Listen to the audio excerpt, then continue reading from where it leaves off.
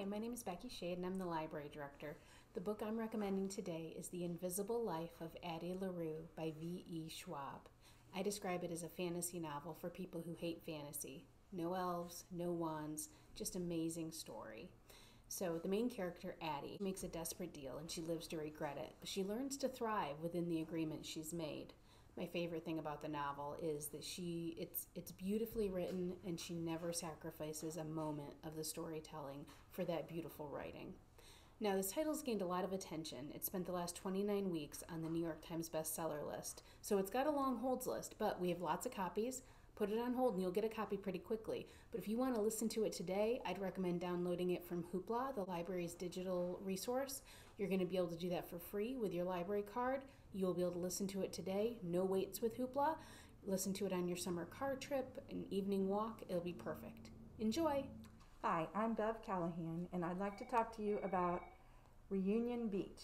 It's a book that is a collection of stories and poems and essays about a favorite Southern writer called Victoria Benton Frank. And she was going to write this book last summer, but she passed away before she could. So her friends, including like Elin Hildebrand and Patty Callahan, all did a collection in honor of her.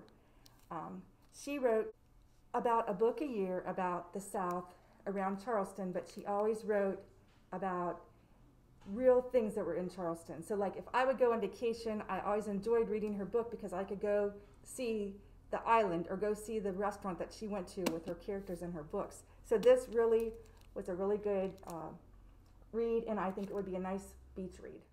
Hey, today I'm going to be talking about Last Night at the Telegraph Club by Melinda Lo. It is set in 1954 San Francisco, and the main character is a Chinese-American girl named Lily who loves science and science fiction and space, which is a little out of sync with what her best friends are really interested in. And it's an interesting time to be Chinese-American in San Francisco because of communism in China and racism in the United States and the federal government being concerned about Chinese Americans and communism all at the same time. And in addition to all of that, Lily is starting to question her own sexuality when she sees an advertisement for a male impersonator who performs at the Telegraph Club in the local newspaper. So far, it's been a really good read. I'm only partway through, but I'm really enjoying it. So pick it up and give it a try. First book I'd like to recommend is called The Last Garden in England. This was a really different book. I read all different genres, but this one was really interesting. It takes place over 3 different time periods. 1907, when this garden attached to this mansion was established, and then again in 1944, when it became a hospital for wounded soldiers, and then present day, where it was being restored. There's 5 women in it. Their lives intermingle with this garden and this mansion. I just really enjoyed it. It was just a different book to read.